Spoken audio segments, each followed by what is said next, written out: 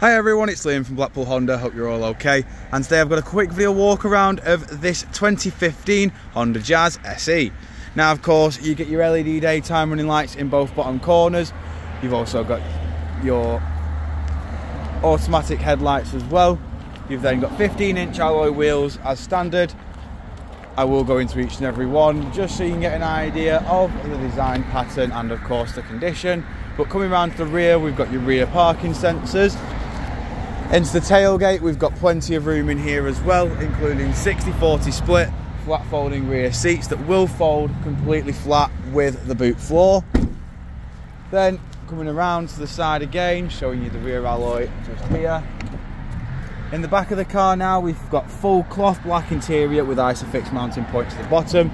Full electric windows all round, but only the driver's is automatic. We've got a 6-speed manual gearbox.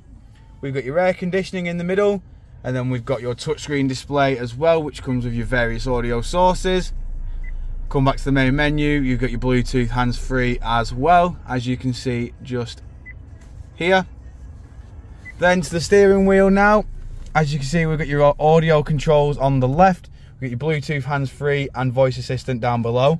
On the right, we've got your cruise control and speed limiter with your onboard computer controls down below.